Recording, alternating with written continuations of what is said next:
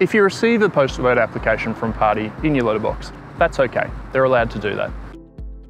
You'll receive a lot of information this federal election, encouraging you which way to vote, encouraging you how to vote.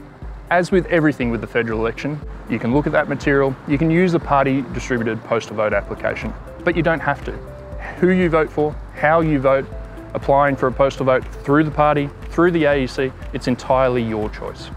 Political parties are allowed to send you postal vote applications. They're also allowed to receive them back. You'll often see their reply paid address on the envelope.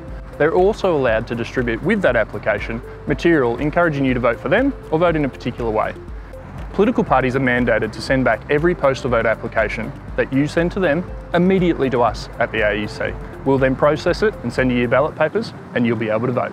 The AEC are the only ones that ever deal with your ballot paper.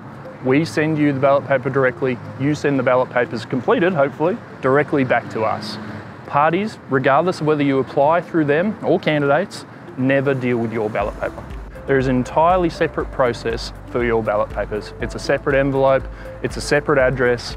Absolutely everything goes from the AEC to you, the voter, and directly back to the AEC. If you use the application form that's sent to you by a particular political party or a candidate, that doesn't lock you into voting one way or the other. You can vote for whoever you want to, and the political party isn't involved in that process whatsoever. Authorised by the Electoral Commissioner, Canberra.